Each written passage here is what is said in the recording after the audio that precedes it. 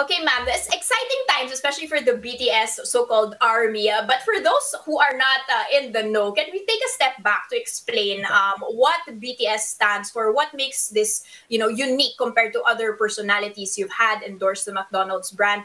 And why would this resonate specifically with the target market of McDonald's in the Philippines? I think what's really great about BTS is that it appeals, to a wide range of generations. So from the young ones to the not so young ones, we also have what we call the Tita Army. It's because the music of BTS is so light, it's positive, it sends a very good message, something that's really relevant, especially with what's happening in the world.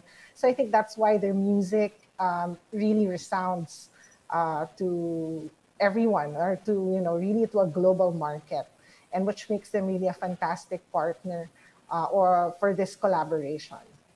Well, this collaboration with BTS is actually McDonald's ever first global campaign. So it actually ran in around 50 markets all over the world starting last May 26. So the Philippines is one of the last few markets to launch it. And so far, the response has been really great globally. And it really goes to show the power and strength of this collaboration. And in terms of the meal, it's the same offer because the campaign is grounded on an insight wherein no matter how famous you are, you will always have a favorite meal at McDonald's. So the BTS meal, it's the same in all markets. It's the nuggets and the special Cajun and sweet chili sauces, fries, and Coca-Cola.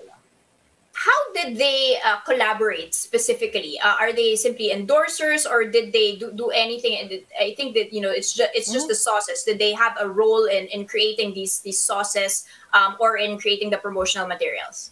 It was really BTS that said, this was our favorite meal at McDonald's, and we went with Oh, that. it's an existing meal already. Yes, we've been Okay, in other serving nuggets. countries. Yeah, we've been Okay. serving nuggets and fries. It's a staple No, the menu sauces, offer at ma'am. McDonald's. Oh, the sauces has been Yeah. available in Korea. So they are Okay. recipes from South Korea, and therefore it's really the meal of choice of the BTS members.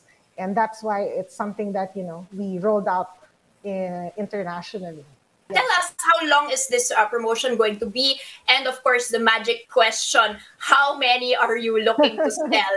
How much is McDonald's spending on all of this? Of course, it's expensive to have these sort of collaborators. They happen to be the hottest band right now.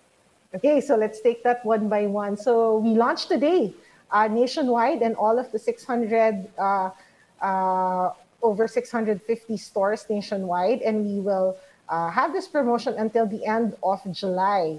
So yesterday, we had our first dibs, or a soft launch of the BTS meal, wherein we had around 100,000 orders of the BTS meal through the McDonald's app. And for the next few days, especially after the launch, we're expecting three to five times more than our orders from yesterday's soft launch through the app.